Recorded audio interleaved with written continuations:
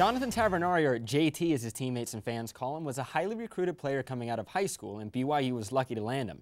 It's been an up-down, interesting, and productive path and career for the Brazilian native.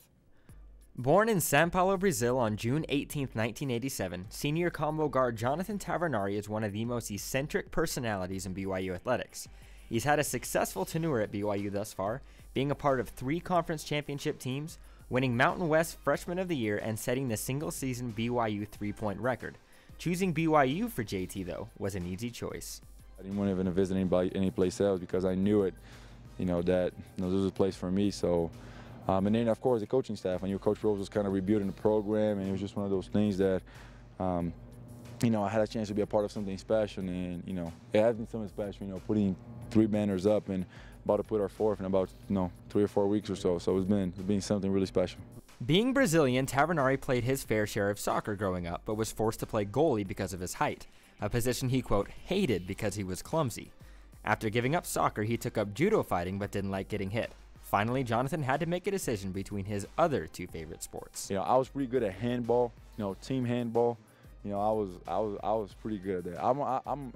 I'm a good basketball player, but I was a natural at handball. But there's not a lot of future with that, so I just decided to play basketball. When one thinks big names from a sports standpoint in Brazil, they think guys like Pele, Ronaldo, or Ronaldinho.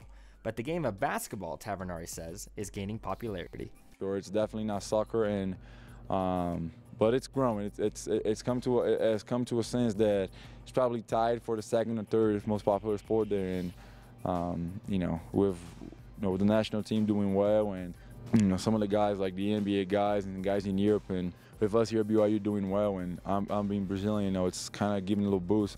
In 2008, Tavernari was selected to the Brazilian national team. He was and is the only non-professional on the team.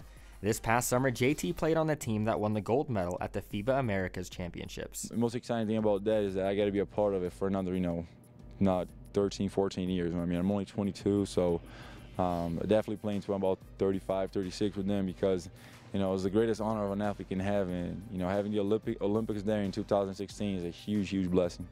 His experience with the national team has been a tremendous blessing not only for JT, but also for his teammates. Just having a lot more patience. He's always, shot the ball well, and he's always, had confidence in shooting.